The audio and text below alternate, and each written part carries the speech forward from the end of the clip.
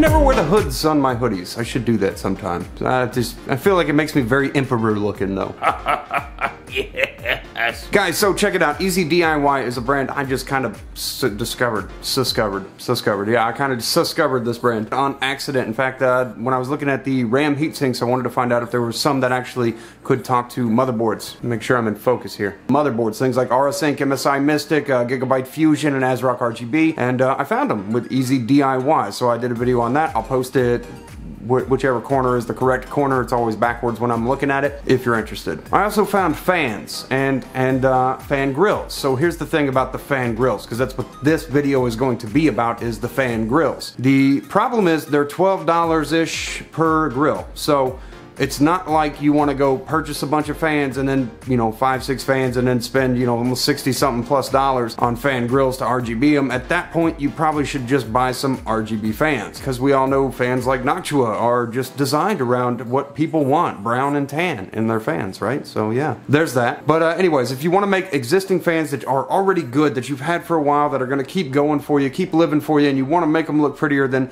$12 per fan grill is not a real bad idea to upgrade the aesthetic of the fans. I don't think anyways. I mean, of course, you could always spend your money on better things like food and drinks and stuff like that, but if you have the extra money to kick at some extra aesthetic boost for your fans, then something like these EZDIY fan grills would be great. Is this concept new? No, not at all, because I think Fantex a couple years ago actually started doing this, and that's a brand that we all pretty much know. But besides that, this is an alternative that you can look at if you're interested in it. Now, the reason I'm liking this EZDIY stuff is because this company so far has been super impressive with the continuity and uniformity of how all their stuff works. All their remotes are correct. All of their patterns and lighting features match up, so you can mesh it all together. If you decided to go with the EZDIY heat sinks, if you decided to go with the EZDIY fans, and for some reason still needed a fan grill for something, you can do that and make it look really good, and that's something I like. Now, the lighting features are a lot. There are a lot of lighting features, so at the end of this video, after I say have a great day, night, whatever it is,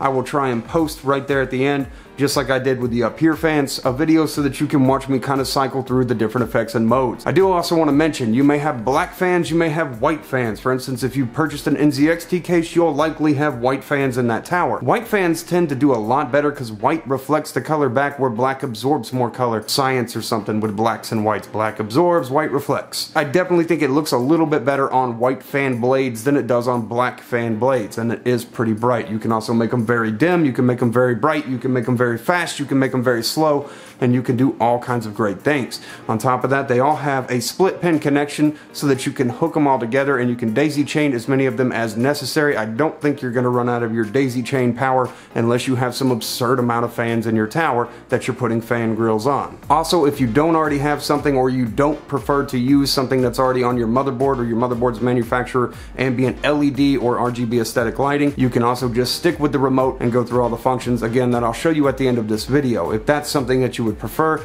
I think that that's kind of nice. It's nice that you can go both directions with this, that you can tie it in with your RGB aesthetics of the motherboard manufacturer, assuming you have it, but if you didn't, you can just Molex it in and you can sync all your lights together, assuming that you kind of go the route of EZDIY. Once you start mixing these brands together, like I had mentioned in another video, you'll notice that some of them aren't on the same page. They're going to have different pre-programmed functions in their hub or in their RF sensor that are going to be off. So if you mix up here in EZDIY, not all of it's going to be the same. By the time you're going through the modes, it's going to be a little difficult to sync them up. I'd recommend sticking with one brand, whichever brand it might be that you pick, but things like this are pretty cool, and I imagine you could find some more affordable versions. However, EZDIY really is hitting some home runs with how they look. Now, inside the ring itself, you can see where the LEDs are, but when they're all mounted in the tower, it's not really something that bothers me. I don't think it'll bother you, but if you look close at the inside of the ring, you'll see the hot spotting. Obviously, these LEDs get pretty bright in order to reflect out onto the fan blades. Again, white probably looks a little better than black, but they both work exceptionally fine, I think. Anyways, guys, we'll cut it here. There's not a whole lot to say about it. These don't increase performance, they increase aesthetics and change the look and appeal. You can mount them to either side of the fan. They come with a bag of screws so that you can long mount the fan in. Just put your screwdriver through,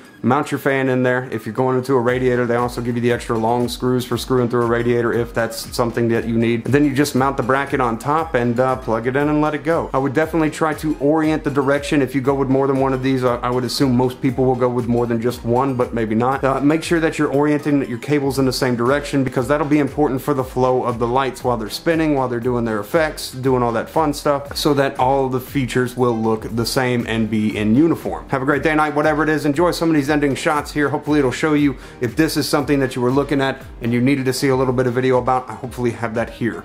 All right, great day, night, whatever it is. I'll see you in the next video that I do. Yeah.